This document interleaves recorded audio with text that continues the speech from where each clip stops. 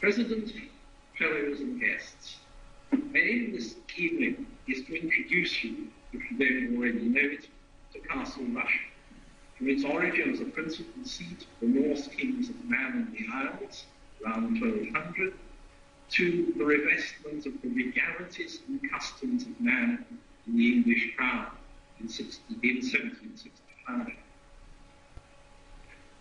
These two events perhaps are sufficient to emphasise how detached the story of man from England, or for that matter Scotland, Wales or Ireland, would face it across the Irish Sea. But it's not isolated, it's more a cultural confluence than cultural isolation. Castle Rushen has extraordinaries that I would have more authentic, top from the bottom, enough. But perversely, there's only occasional documentary references to it before the 15th century, the beginning of the standard lordship, by which time the great medieval building you see on the slides was largely complete. So the early narrative depends on reading the fabric against the historical background, with all the uncertainty that entails. This was done in the context of the conservation plan for Manx National Heritage. A pleasure to work with Edward Southworth, Steve Blackford are here this evening. The task was hugely helped by new survey plans and sections by James Brennan, who should be here if he's stuck on a train. He's here. These, as you will see from the level of detail in this, have a lot more to yield yet. We're almost only scratching the surface. What I'm going to say tonight is really the result of an iterative process involving many scholars who at least saved me as an interloper in the archaeology of man from perhaps my worst gaffes. So to all of you, many thanks. I'm not, of course, the first to study the castle. Building on the work of Henry Oswald, a wonderful, unreliable weaver of tales, to which we owe the date 1011, quoted Arabic numerals, over the doorway, top right. But he did observe the conversion to a prison in 1816. More reliable was Armitage Ridge, architectural restoration in 1904 to 10, after the prison moved out, under the direction of the island's governor, Lord Raglan, who you see sitting among his works on the top left. Our fellow Brian O'Neill produced a perceptive paper on archaeology back in 1951, much more research in the mid-1980s, of which, unfortunately, only the highly useful excavation by David Freak was ever published. Man was under Scandinavian rule by the late 9th century, and variously subject to the rulers of the surrounding kingdoms, the ultimate allegiance to the kings of Norway. The kingdom of Man in the Isles was one of the volatile Hibernian Norse and other political entities around the Western Sea Road, around the Western Isles, within the Hebrides, on the Shetland, and beyond. And Godred Croghan, King Ori of Axtopol, conquered the island in 1079. And it's he who founded the dynasty which lasted until the death of King Magnus in 1265 at Castle Rushen, the first documentary reference to the place at all in the chronicles of the kings of Man. This is the political context for the origins of Castle Rushen, as really the later of two principal royal seats. The earlier one is at Peel, on the north side of the island, and the island divides very much along the north-south spine, geographically and indeed politically in its management. Peter Davy and the late Jim Roscoe established that Rushen was the name of the treaty on which Rushen Abbey was founded in 1134 or 1138, depending on which source you believe,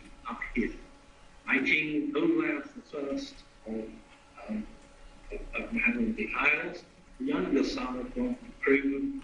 It was founded as a waterhouse of finesse, due east by the middle of the 12th century, it was an integral part of the identity of the royal house, where its court buried. Whether or not there was an earlier royal house in the area, we don't know. But Derby Haven, over here, was an important landing place on the south side of the island. Russian was established on the opposite side of the Silver here, on Castletown Bay, Silverburn being the river that links the castle and Russian Abbey. And the castle was founded on land directly overlooking the land of the abbey, which was on this side of the Silverburn. All of this within the old parish, the new church here. Now, the basement and part of the upper floor of the great tower, about 60 feet square, form the base of the essentially 14th century keep. And built of rubble, nothing of the internal plan retained in later work, but one can see it in light red on the elevation, and it's warming here up to the first floor offset. Beyond, that corner is that corner, and internally the rough drawing retained in the native spot. We can now add a single window embrasure, but no other architecturally datable detail. It's here, and that's what it looks like on the wall. And we've walked up that stair many times before we spotted it. And the north front here faces towards the bird movement. The entrance front really has to have been the north front, and probably via a four-building nice. The great thing in the excavation found, and this is this ditch here, whose line can be continued because of subsidence in the later masonry building here. It's close to the wall of the tower, but further offset on the north, and because it's so close, one assumes that much of the upcuts form the batter, turf batter around the keep, possibly a counterscarp. The entrance is on the land side, and what we have here is fairly clearly, and I think fairly long established, as the basement of a great town that had essentially ceremonial spaces above, one or two stories. But of course, this doesn't exist in isolation. It needs a bailey with other buildings to function as a royal or lordly residence.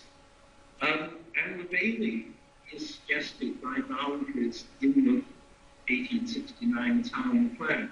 Up here, characteristic tight ditch, and then gradually slacker boundaries beyond, reflecting some major structure here.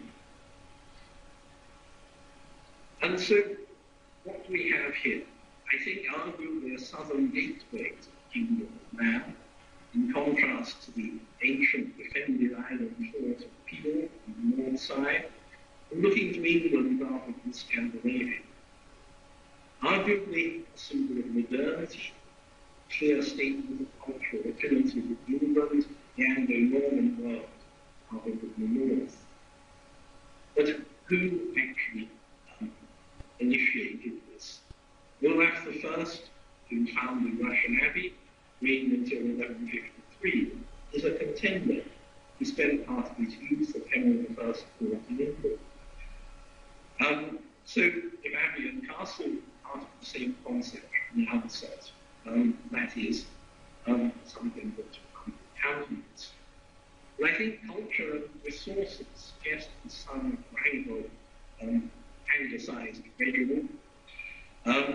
whose sister Africa married John the First, Lord and Conqueror of Ulster, attempting to resist King John.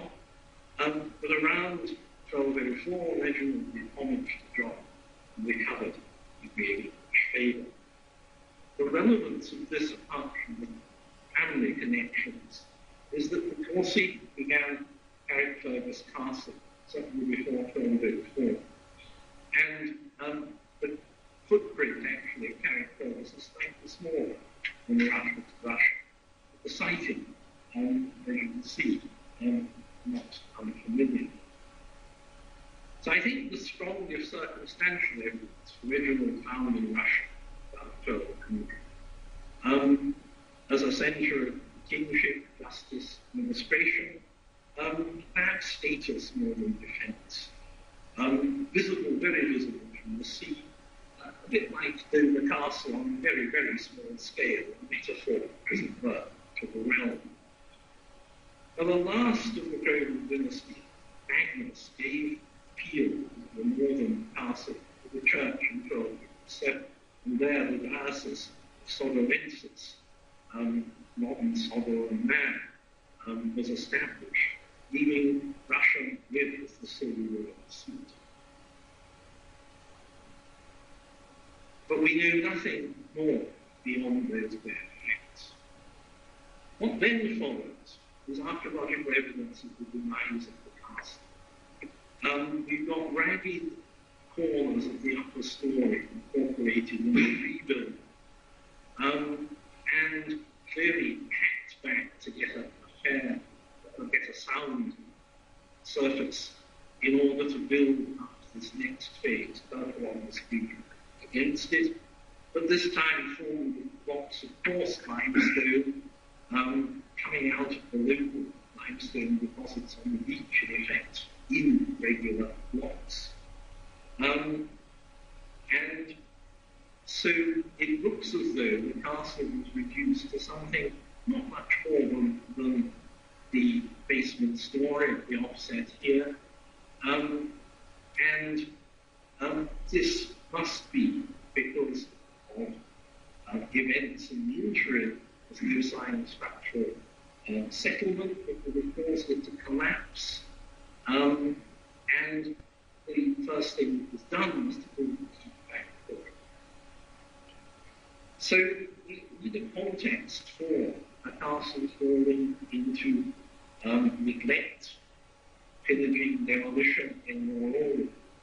And that's really provided by the death of Magnus in 1265. He left only an illegitimate son and was claimed by Alexander, King of Scotland. Norway accepted that, and the Scots mounted in 1267-75 expeditions against the Manx rebels who disagreed with this.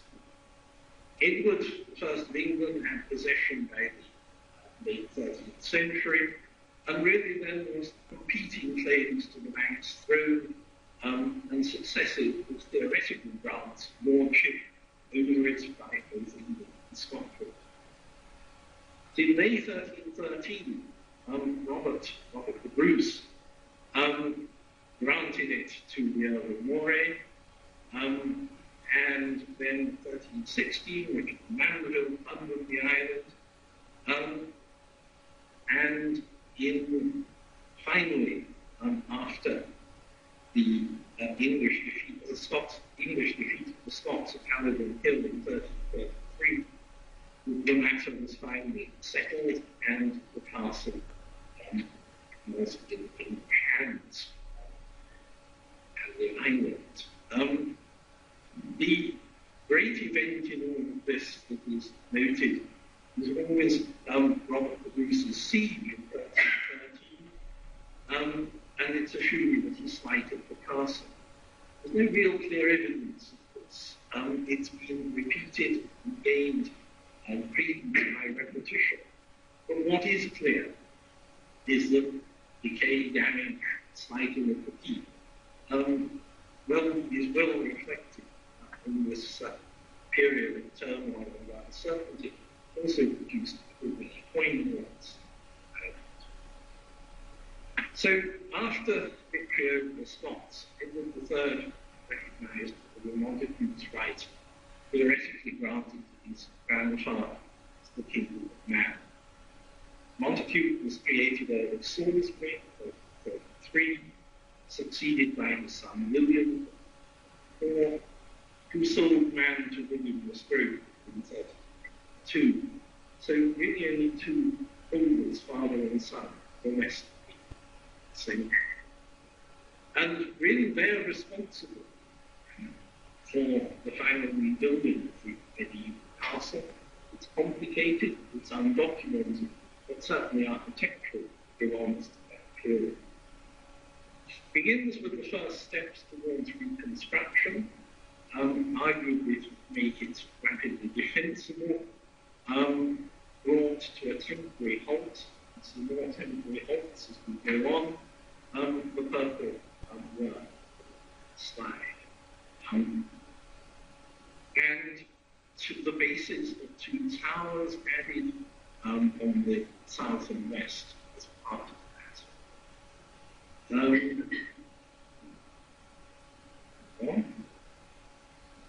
Now these flanking towers, with a solid base to the lowest story, were always intended to go higher because certainly the western one has two guardrail shafts for two floors. And the characteristic of this work is these segmental vaults with chamfered roofs, very much in vogue in the north from about 1350. And these are also distinctive to the phase. We have these window embrasures with seats, shoulder windows to doors, are the same as in the next phase, so there's no great lapse of time. This one. The internal plans. The internal plan is intended to have a tight courtyard. We have the scar of the wall here, and there it is. And there it cuts back in a phase that is a different colour because we can't actually link it stratigraphically to the addition of these elements. It does seem to be more a piece.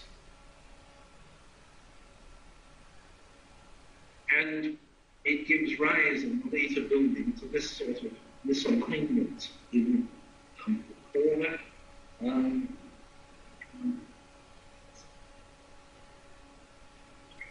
Misalignment at this point, which is clearly reflecting an earlier wall answering this one. And there is the stump of a curtain or mantle of wall coming out of the western tower added here entirely integral with it. And putting that into context, we have a surviving fragment here, excavated foundation here, and fairly clearly it's going to have an entrance here, the wall that's later rebuilt because of that narrow facet.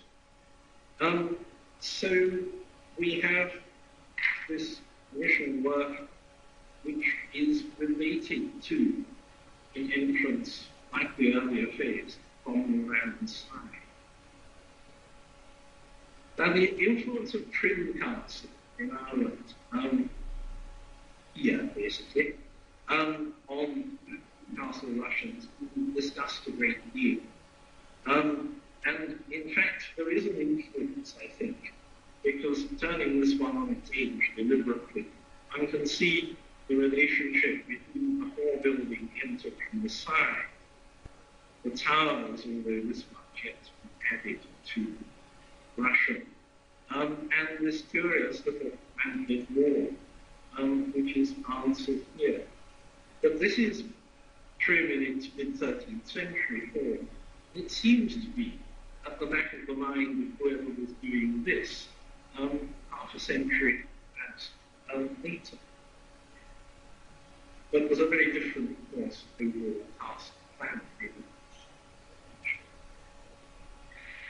Substantive rebuilding then follows major modifications of the internal plan, a bigger courtyard, and the realignment of castle entrance to the east. This is the big change that happens when they abandon that earlier plan. Carried forward in stages, modified as it goes, probably begun in the mid-14th century when the Scots and French were increasingly threatened.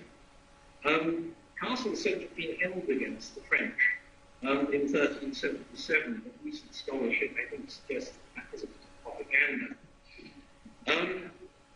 They began by raising the keep and upper story that we cover on the plan, adding the east tower, and all this is foreseeable looking at its work.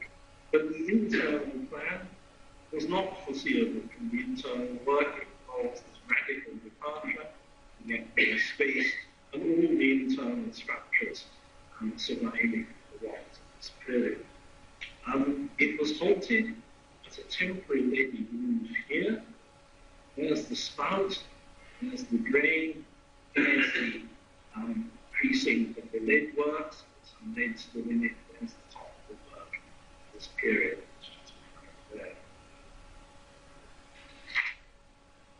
And then, very rapidly on this, despite the leaded roof, the completion of the majority of the keep is phase here on the third floor, but higher than originally intended, because all of these rooms are reached by stairs down from the wall walk, and the main spirals stop before the level as well.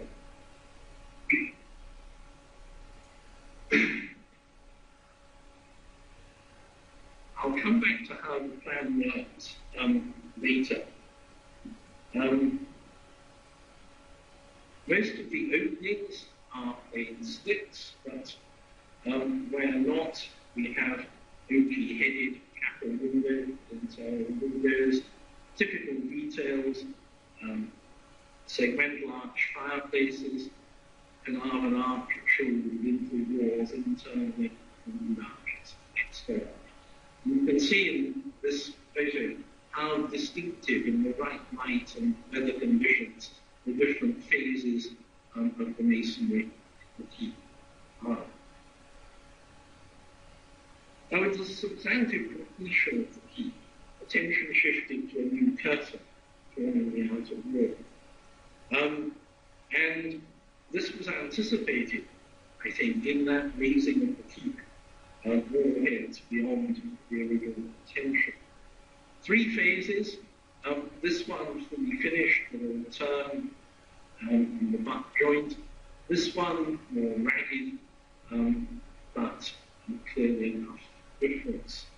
But the form detail develops as one goes. One can see no projecting buttresses here, firing platforms on buttresses here, on towers here. The curtain is formally in scale, and it's complete for all work around the whole building. This first stage has all firing platforms here. The second phase has larger firing platforms on the solid piers, and with very unusual, arguably perhaps experimental gun ports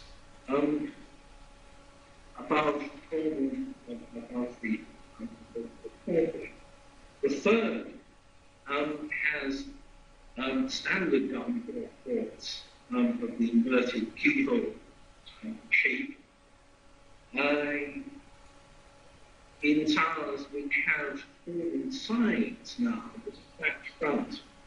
Again, I'm grateful to Malcolm Hislop drawing my attention to this being an adaptation of a County Durham motif around 1370 to 95. There's a very good example of a sally port here, next to this tower. There's the plan of it, truncated at floor level, with the door and protective wall beyond. And above it, this articulation on the wall, as the sally port elevation. And of course, the barbican leads one towards the gatehouse, 2 kilometers direction. So this phase concludes with a 3-story gatehouse, massive vaulted cellar, and entrance passage chambers above. On the first floor, these are hollowed out, but the early plan is more or less the same, thus. And in section, one can see that reconstructed spine.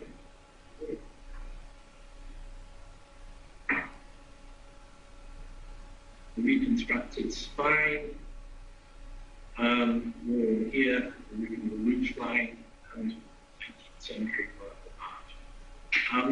The great vault underneath, and the drawbridge pit still survives. And entered by this round arch, so that when we look inside, we've got the great vault, lower level, we've got the gatehouse rising originally from the rock bank of the Silver Mine, and the entrance from the inside here.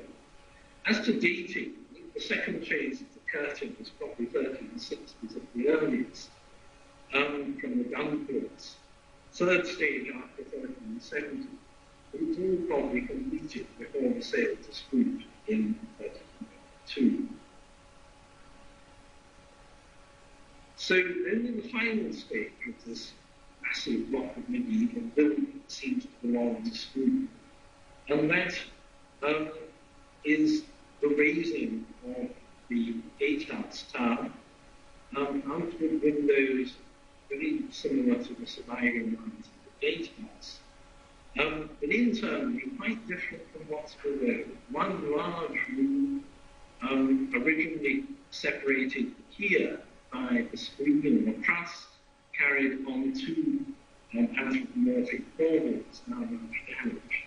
This looks like a room of some status, and its inward courtyard facing windows intended, I think, for solid tracery at the top, pierced lights below. But clearly that was never done, and these wonderful lintels were simply built into the fabric. There's no sign of that other than interval here. And also, this provides a link with Scrooge's work at Peel Castle, fortified cathedral tower, licensed to Prenelate 1392, and this has cross loops which appear in this phase of Castle Russia for the first time. Now this raises the question, of course, of how it was used by the Lord as King of Manor resident, Lieutenant Governor, or officers were not. Ground floor has purely stores. The light entry is up the stair into this space, often called the hall, but clearly not, because the fenestration implies partitions, as suggested there. Most crucially, there's no fireplace. Actually, I think it works by the progress being into this screen's passage, if you like, up this stair and into this room, which is the hall, which has the best part beyond, which doesn't connect to the other stair, it's entirely private, and ends in a room called the room of treasury. Chapel is above here, and chaplain's room probably here. Then there's a second best apartment, plus floor level access from this stair, these two rooms, these three rooms, but again, sharing this common service area with the teaching here. The gatehouse then contains the lesser rooms and the ground room at the top there. So we have basically two apartments, of which this is clearly the lords or kings of man's apartment is the best one.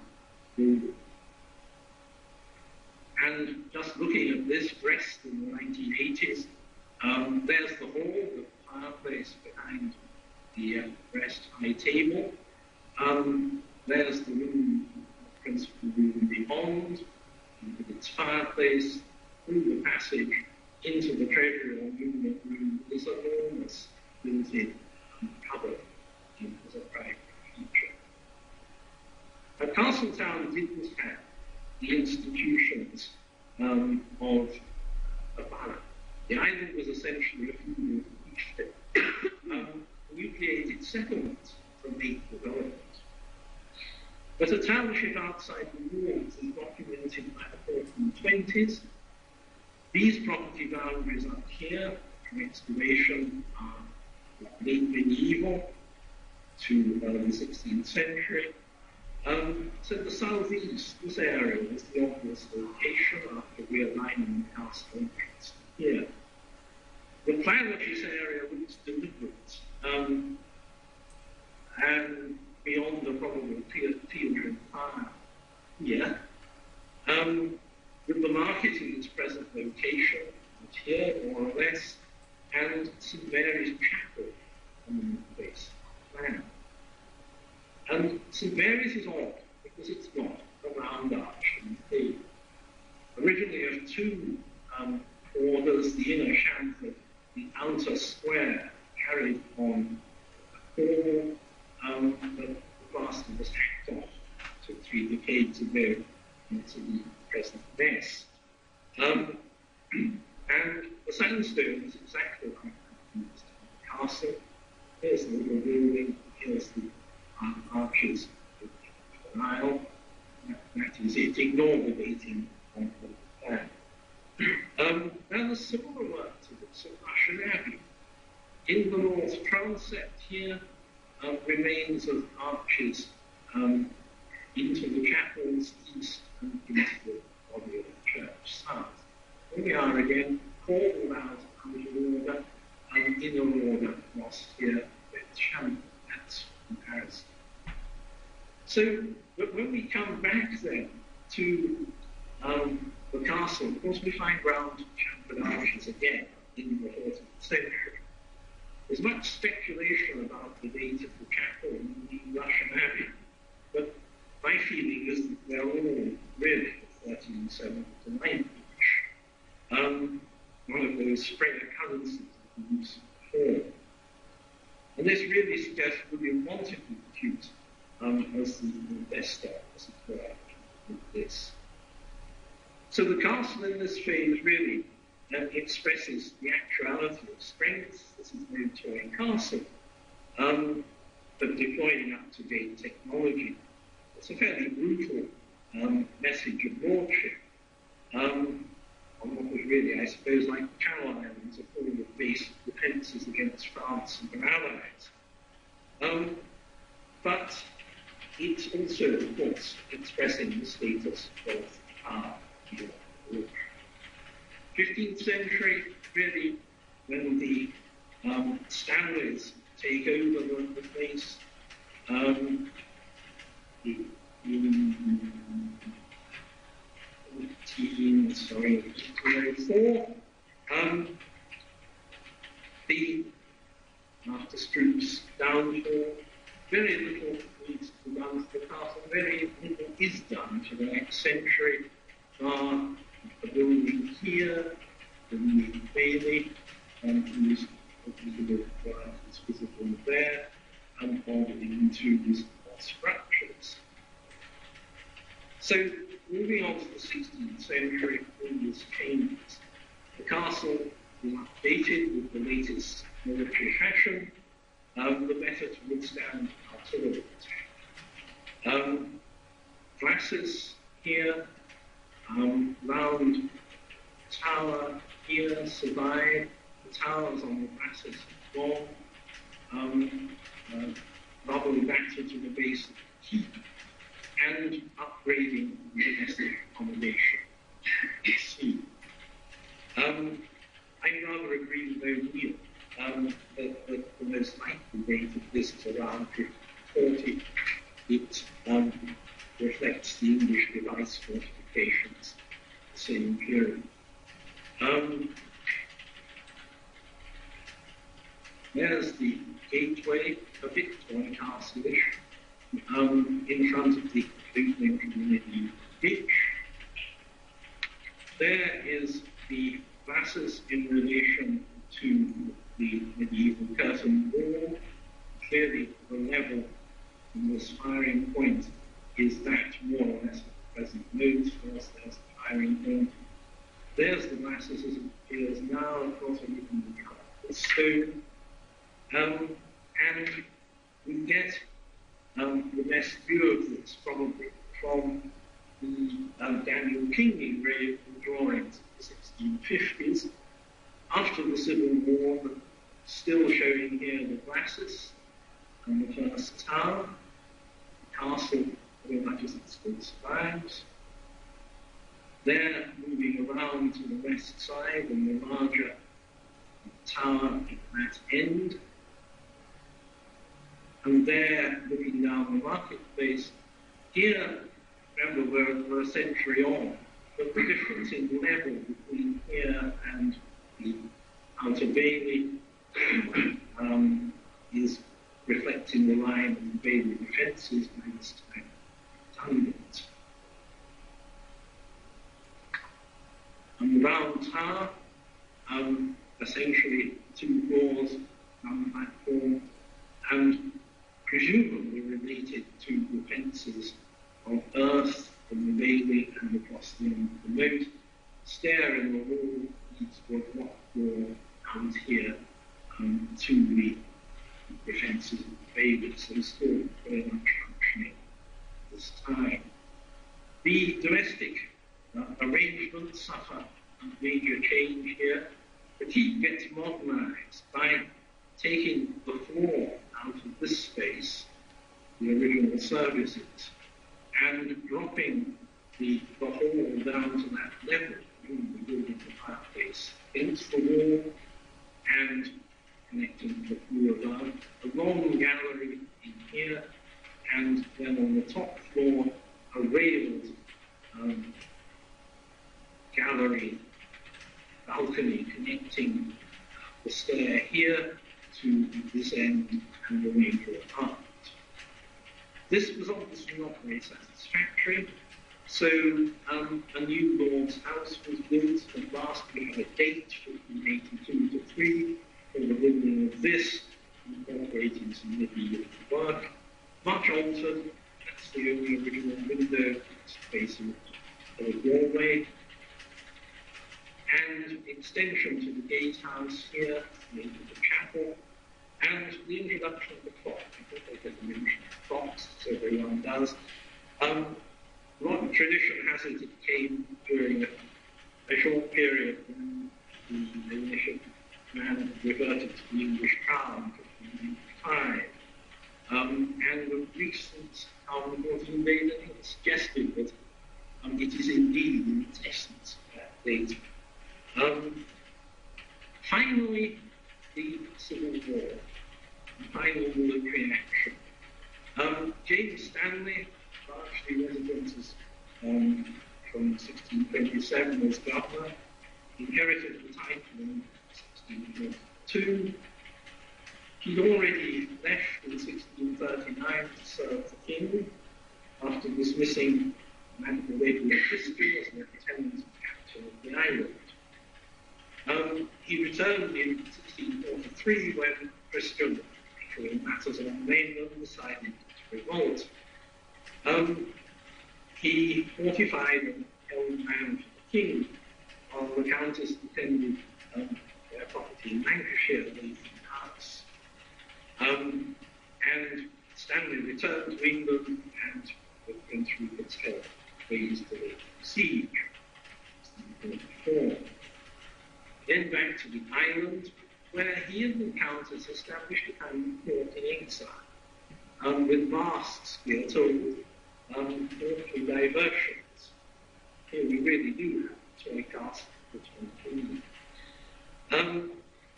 But to do so, he added an extra 4.5 to Derby House, all in very basic construction. The remains of the floor of the enduring partitions here, there, and a very basic fit-out. The western bailey was long abandoned and walled off with really rather thin wall. The entrance reinforced and a battery built outside. The main threat was from the seaboard. Again, Daniel King's views are very helpful of this. This one shows raised up lodgings best.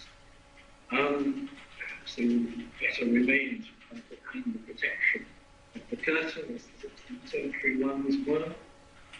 The gateway to the Barbican strengthened, and this peculiar chemise built on the outside, perhaps not quite finished. The keep was an artillery platform up here over the rot. But all did not end well on either side. Stanley left in mid-1651 to foment a royalist insurrection in the north, defeated at Wigan, captured at Worcester, executed for treason. The Countess surrendered Russian to Parliament in February 1652, perhaps the last royalist surrender. Meanwhile, Christian had facilitated the parliamentary force landing into our opposition. However, after the Restoration, the Eighth Earl had been tried for treason in January 1663 on the grounds that the Act of Indemnity did not apply to the kingdom of man. Christian was pardoned by the Kingdom Council, but too late, as the Earl had already found him guilty and executed him. William Doe has forever since been a symbol of nationalism. The Civil War was the last military action. What followed next was the 1690s, the Lord's lodgings improved, and here, in the area of infantry, we can actually identify the rooms more or less still in their historic form of agents. This is the attempt to do so. I won't go into detail. But surviving in the building is quite a lot of election molding and panelling. And up on the top floor, where we have the Lord's chamber, Lord's dressing room, ladies' chamber, inner sanctum, as it were. Some very high quality work lost in the 1970s with presidential conversion, but certainly recovered. And it's from this period, really, we have the earliest plan of the building, signed by one Fane, but recently realized that the elevation was worked up from this naive sketch, which is in the Banks archives. Initials IA, presumably for James Athol, and the year he inherited man as the Stanley heir, 1736. And this must date the original of this plan. But by now, though still the seat of island law and government, management of the estates, the Fane plan shows plumbers, carpenters, smith shops in the outer ward, and buildings here, and whether it's living on the street, poultry, after the reinvestment of 1765, which was first underused because of damage to English customs and revenues by the smuggling trade, the castle became de facto property. But that's a story end on the gross view of 1775, largely because it's in the Society's own collections. By this time, the castle was a very popular subject for artists.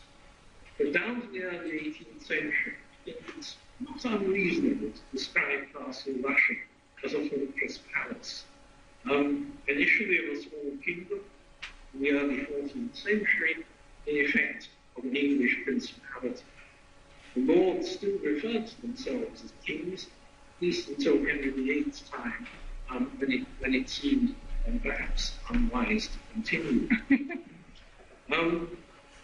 And the balance, of course, between the roles of fortress and palace have shifted over time, but they've both always been present. What survives now is as near complete an illustration of a medium-sized fortress palace as one can find